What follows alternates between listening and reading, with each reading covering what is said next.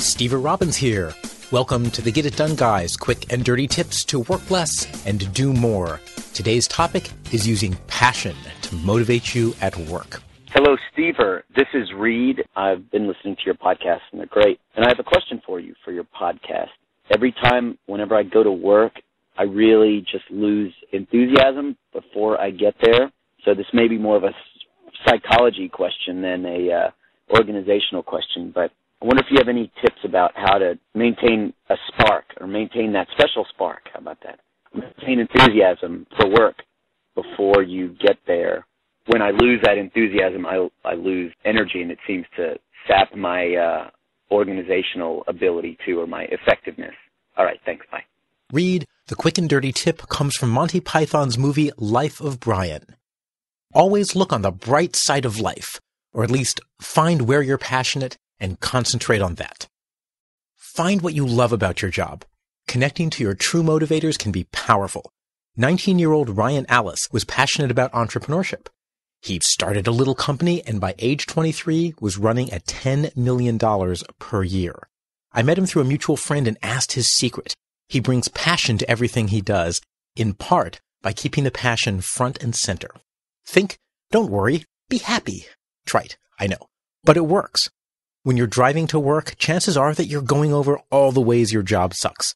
You're reviewing that nasty email a customer sent, or the boredom you felt waiting for your computer to reboot, or worse, Bernice's new polyester pantsuit. Yes, Lycra stretches way too far.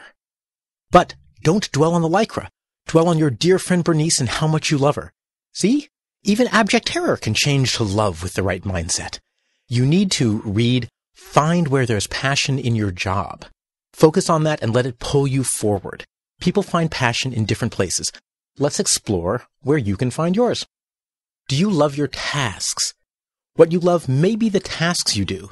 You're a total numbers geek and nothing thrills you more than spending a quiet evening by candlelight, creating a 200 by 200 spreadsheet model of Walmart's expansion into Asia. You'll be single for life, but that's okay. A friend of mine worked as a negotiator and loved the challenge of finding a middle ground where both parties felt equally dissatisfied. Put your attention on the tasks you love and let them charge you up. Do you love your industry? You may love your industry or your company most. Think entertainers. They're so dazzled by the industry, they'll wait tables, all the while keeping their motivation high by deriving great personal satisfaction from knowing they're, quote unquote, in the business. When the Get It Done guy goes video, I'll be accepting applications for unpaid interns. Do you love the people you work with? Relationships may be your key. You love your colleagues at work or serving customers or spending quality time with your strategic partner's purchasing agent. You might enjoy the actual relationships for their own sake, or you might enjoy the roles and what you represent to each other. Personally, I love helping people become more skillful and more successful. When one of my first clients climbed Mount Kilimanjaro after our work together, it changed my life, knowing I'd played a part in making that happen. If relationships are your key, your energy comes from touching other people. Appropriately, of course. Does your job give you freedom?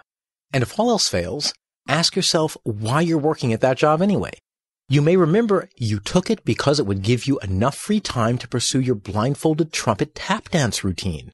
Imagine taking an exciting job like being an actuarial accountant because you know you can save up enough to retire for life in 6 years. Even if you hate the job, counting down the days until retirement can be very motivating. And being an actuary, you can even know if the odds are in your favor of living until that age 40 retirement. Life gives you everything. You have tasks, an industry, a company, people, roles you play, and outcomes you're striving for.